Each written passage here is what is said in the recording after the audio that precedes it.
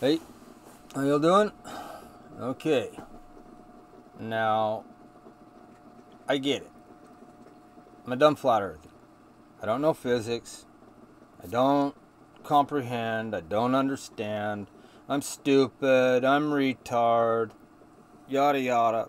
Yada yada. Okay. I'm all that. So I'm not going to try to tell you anything. But YouTube is demanding that I do this presentation and allow the YouTube helicopter flight instructors to present case of physical fact that helicopter flight on a spinning sphere is physically impossible. Now, this video has material that may be copyrighted, but due to the nature of this video being for educational and informational purposes, it is exempt from any potential copyright infringement strike. So, since I'm so stupid and YouTube insists that I let their pilots speak, I will. But what brought me here, first of all, let me show you. I've done videos on this very topic here of helicopter flight being impossible, but because I'm a dumb ball-tard or sphere flathead, whatever, I'm a flat-tard, I don't understand the physics of helicopter flight. See, I don't even know if I'm a ball-tard or a flat-tard. Anyway, because I've been both. So, what's going to happen here is this Black Hawk helicopter is going to fly out here. I'm on double speed. It's going to come out here and it's going to come around over here 30 seconds later after flight. You're going to have a light airplane come through here, hit the turbulence and crash. Here's the helicopter flying back through. Here's the airplane crash. Bang. These guys are on their way out. They don't even know that they caused this accident. And I'm looking at that and I'm thinking to myself, well, how would a chunk of wind turbulence just stay there like that? And when you think about it, you see a swirl in the water, and they do tend to stay in one place and hover around in one place and when it's in a still water. And water and air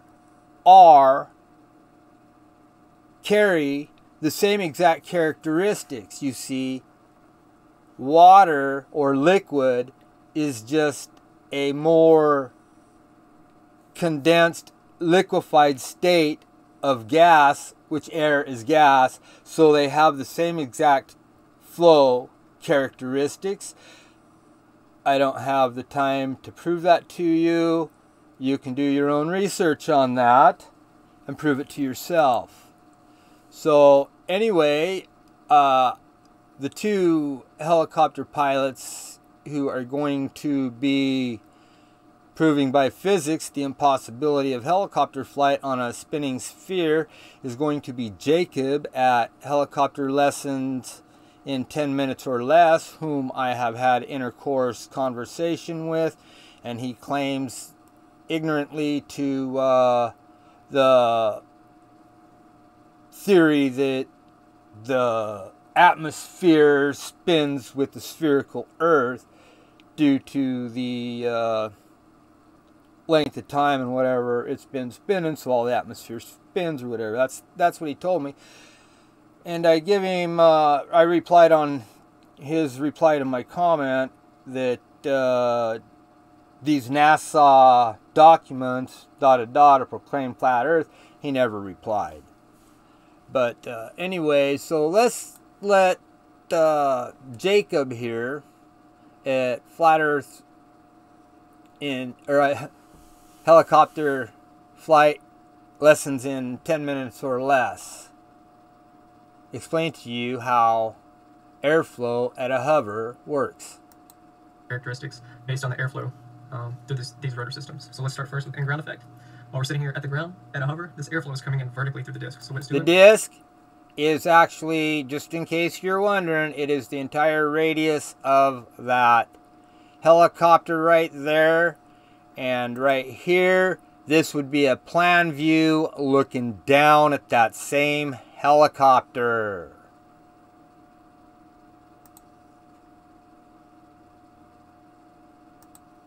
It's coming into the disc, and then as it gets closer to the ground, hits that ground effect, and it gets pushed out. So it's coming vertically and pushed out and away from the disc. Now also, on the tips of the rotor blades, it's starting to get a little bit of a rotation, a swirling. Wingtip vorticity? Wingtip vortices, as it's called. And now this is going to affect some of the lift characteristics as well. Okay, let me just stop you right there for a minute, Jake. At this point in time, ladies and gentlemen, this rotor wash is hitting the ground right here at just over, this is on the Hughes 500, plugging the values into the above formula and hitting the square root key on the calculator results in the downwash velocity at the rotor being approximately 34 foot per second or 23 miles per hour. But we haven't completely answered the question yet. Keep in mind that this speed is at the rotor disc. As the column of air is forced down below the rotor, it constricts, much like molasses being poured out of a pitcher does. In doing so, it reaches its maximum velocity at 1.5 to 2 rotor diameters below the disc. Consequently, the final fully developed downwash velocity can be shown to be 2 times the above calculated amount, or 46 miles per hour in our Hughes 500 example. So this wash right here, it hasn't had time to create its turbojet. I'll show you here in a minute what I'm talking about with the turbojet.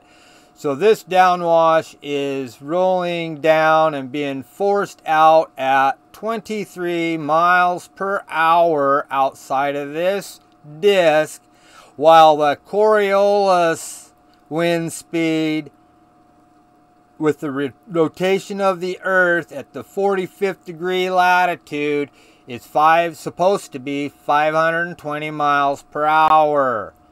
The helicopter rotor's wind speed is in ground 23 miles per hour. At this point, looking at the plan view, you would have to think that this 520 mile an hour wind has absolutely zero effect on this 23 mile an hour outward wind that's inside of the disc being washed down. You would have to really think that the 520 mile an hour wind would not overpower the 23 mile an hour wind and blow the wind away and create the helicopter to nose down and suck over and flop.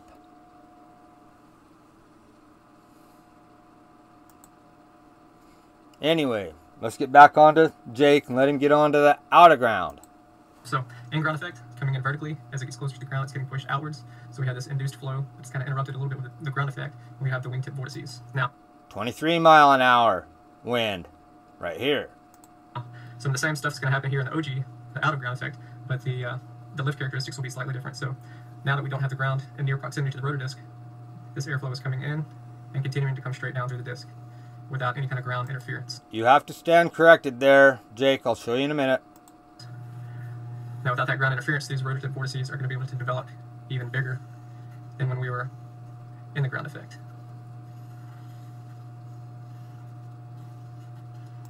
Enough of your physics there, Jacob. Thank you very much. All right, so we have differences in there you go. Okay, so now these wingtip vortices now are larger.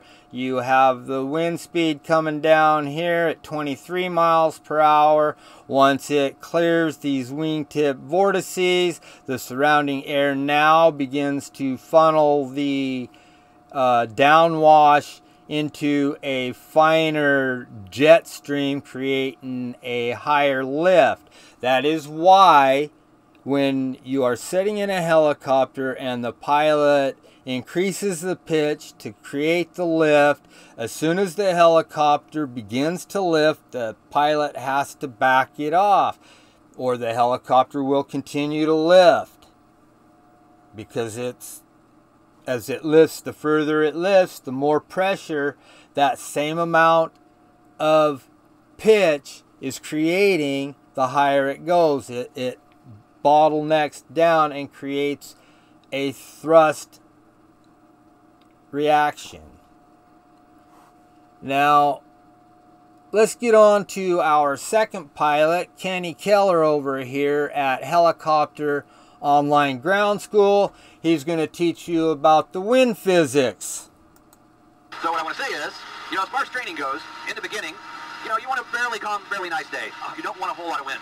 As you progress through the training and you get better and more experienced, you can handle wind a lot more than what you did in the beginning. And it's even advisable to go out as you're going through your training, before you get, say, the private, to go out on an extra windy day, at least a couple times with your instructor, and let it beat you around and get to know that feeling of what it's like when it's kind of uncomfortable and the wind's beating you around. But, as far as, like, say, solo, we don't let students usually go much over 12 knots. We usually sign 12 knots. We do not let students usually go over 12 knots solo. 12 knots is only about 13.5 miles per hour, people. Or less for a solo. And then as far as EMS flying goes, we didn't have an absolute limit. It was up to the pilot and up to the crew as far as what we really would go out in. And I can tell you that in general, when it gets much over, say, 30 knots, it starts getting pretty rough. And then again, it depends. Okay. Here we go. You can fly around in this thing. It'll be pretty smooth at 20 knots. It's pretty smooth, and you hit a 30-mile-an-hour gust and it gets a little rough, and then it smooths back out. You hit 40-mile-an-hour winds and you get a 45-mile-an-hour gust and it's rough, and you can come out of it again. But you notice every time the wind increases, it's blowing further. The further down you come into the wash, the further the wind penetrates into the wash. You have your 20-mile-an-hour winds, it's just barely penetrating the wash, even at the bottom. Your 40-mile-an-hour winds, it progressively penetrates into the wash further and further. You get an 80-mile-an-hour wind and it literally blows the wash away. You would literally tumble if you had an 80-mile-an-hour wind. Flight by a helicopter on a Sfear is impossible. On, 30 knots can be not bad if the wind is fairly steady and smooth. But let's say it's 15 or 20 gusting 30, that could be pretty darn uncomfortable. So it really depends on the pilot, depends on the crew, what they're comfortable with. The most winds I've been up in, as far as, current winds, is 45 knots. And that was in a Jet Ranger, and I really didn't care for that really at all. And then flying the BK-117, I did an approach to a rooftop once. Pretty tall rooftop, and with winds gusting somewhere around 45. And that was pretty darn uncomfortable. So, not saying you can't fly in those higher winds, but it really can be very, very uncomfortable. So, it kind of varies. See, he just told you 45 mile an hour is the most he's ever really been in, and it is very, very uncomfortable. That's only 50 mile an hour winds, people. 45 knots, 50 mile an hour winds. Very, very uncomfortable. This man here, he is an emergency medical pilot. Mr. Jacob on the other channel, I don't know what he is. He acts military. To me, I don't know. But, so there you are with the wind. How much wind is too much? 12 miles an hour on a Novus solo flight. This guy here, emergency pilot, been doing it basically his whole life. 45 miles an hour. He ain't going up in anything more than 45 miles an hour. He basically just told you that. Now let's look what happens with the loss of the tail rotor. To encounter LTE due to the normal certification thrust produced. I'm going to stop this here in a minute. Although meeting certification standards, starts is not always able to produce the additional thrust demanded by the pilot. So first, let's cover the three winds that you have to be familiar with so that you don't get yourself in an LTE situation. First, we'll talk about main rotor disc interference. If you have a wind off the quartering left front, degrees 285 to 315 degrees, and winds at velocities of 10 to 30 knots from the left front cause the main rotor vortex to be blown into the tail rotor by the relative wind. This main rotor disc vortex causes the tail rotor to operate in an extremely turbulent environment. So try to visualize a great big huge dome. Let me stop this here real quick before he gets into that. Okay, you'll notice, people, that helicopters, their boom prop there, their stabilizer prop, is outside the radius of the rotor so that it doesn't have to contend with the rotor wash. And the wind coming from this angle is what he's telling you. You have your wingtip vortice out here. And is what it's going to do, the wind coming at this angle, it's going to blow that wind into, or the wingtip vortice into that rear stabilizer prop, and you're going to have all sorts of disturbance and you're going to have a rough time. Around the outside of that rotor system, turbulent air being recirculated, and that wind coming on that angle is pushing all that dirty, turbulent air into that tail rotor. The second is weathercock stability. Winds from 120 degrees to 240. In this region, the helicopter attempts to weather vane or weathercock its nose into the relative wind. Unless a resisting pedal input is made, the helicopter starts a slow. I can have a visual of a wind 100 miles an hour coming from behind that. You know what that's going to do. It's going to flip it over, ass over tea kettle. Uncommanded turn, either to the right or left, depending upon the wind direction. If the pilot allows a right yaw to develop and the tail of the helicopter moves into this region, the yaw rate can accelerate rapidly. In order to avoid the onset of LTE and the tailwind. And if you're setting at that position in a 80 mile an hour wind, you're rolling. You've already here, you're not attached. Gravity does not attach solidly anything to Earth, or nothing would move once it touched the Earth.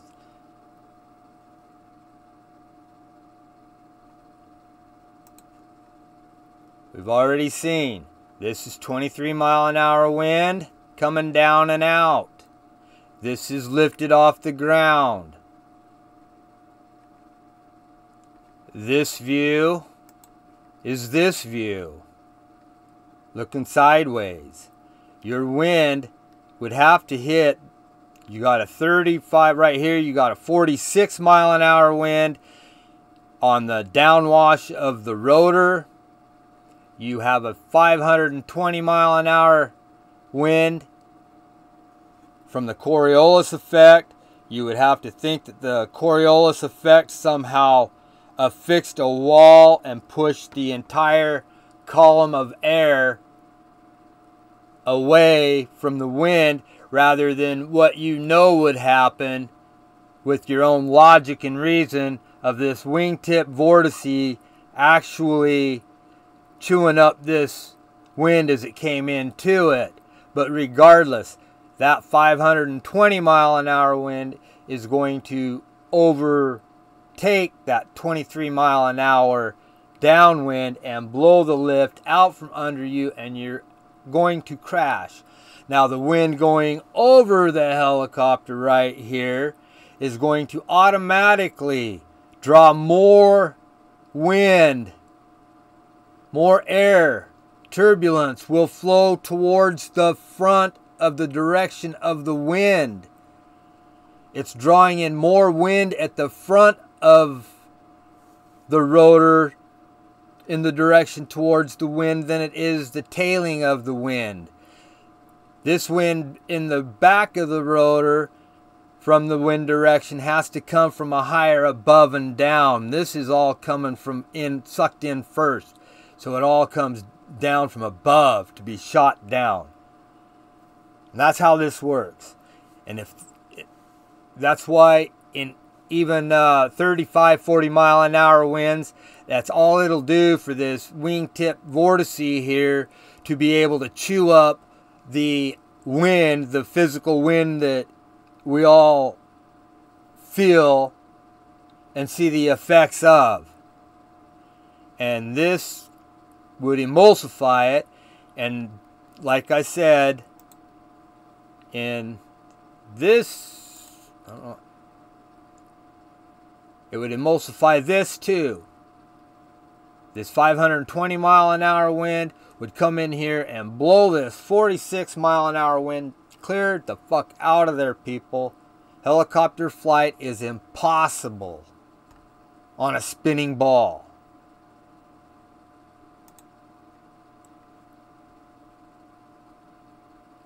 So, I'm not here to tell you what to think.